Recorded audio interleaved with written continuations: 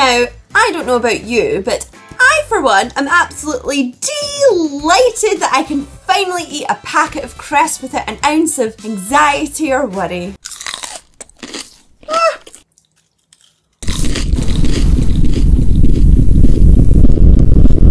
Why is it so loud? Too loud.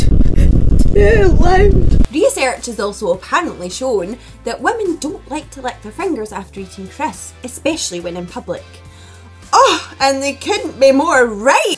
Oh God, I'm in public and I have excess crisp residue on my fingers.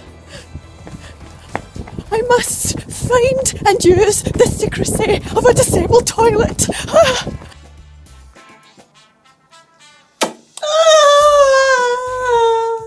I only hope that one day I live to see equality spread throughout food and drink. Take, for example, milk. As a woman, I'm unable to drink it due to the milky moustache residue it leaves. Only men can enjoy such delicacies.